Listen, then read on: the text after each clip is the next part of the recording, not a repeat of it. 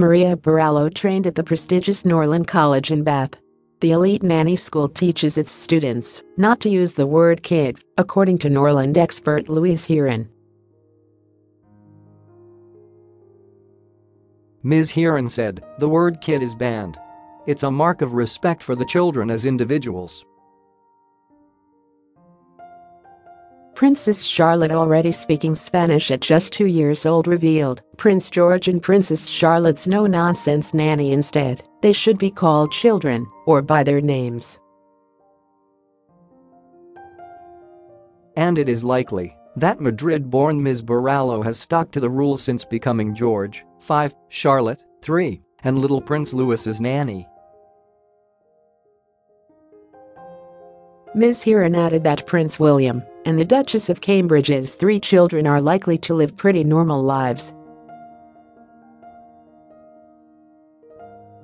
She told the Mirror, "Given what we have seen of Catherine, when she is out in public, she's very hands-on. I imagine her relationship with Maria is very close, and they collaborate greatly on the care of the children. I've spoken to nannies who have worked with other royal families and life is pretty normal.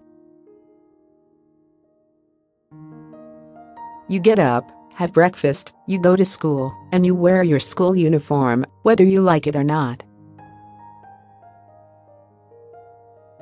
It would be quite like the average British schoolchildren.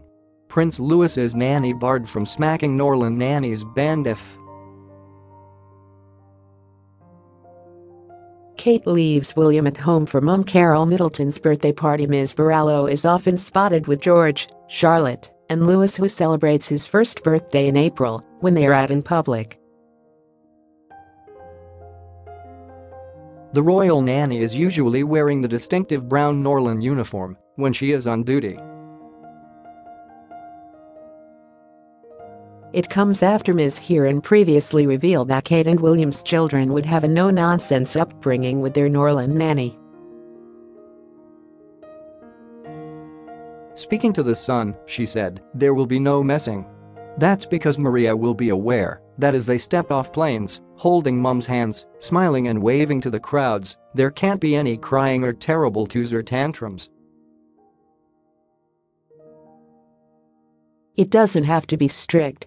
Just because Norland nannies wear the brown uniform, they look quite old-fashioned. That doesn't mean their message is old-fashioned. It's no nonsense. Norland College has trained more than 10,000 nannies since it was founded in 1892.